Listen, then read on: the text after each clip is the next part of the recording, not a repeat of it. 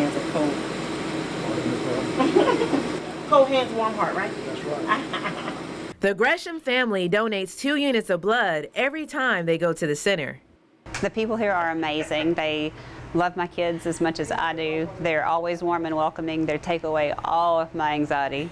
If you ever were nervous about it, I mean, Miss Michelle and Miss Phyllis and Lexi, they're all just amazing ladies. They've watched my kids grow up.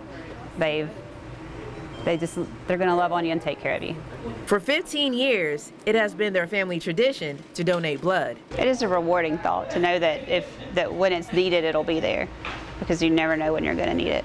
Her son says it inspires him to watch his parents donate. All the people are really nice, and it's just good to know that you're helping people through what you can do. With his mother's permission, he will be eligible to donate at 16. It's part of my routine, and if he comes here, then he'll be aware of how important it is while we donate, and so he won't be afraid to do it when he's old enough. Gresham says donating blood makes them feel good and brings them together. Keisha Swafford, ABC 31 News, that works for you.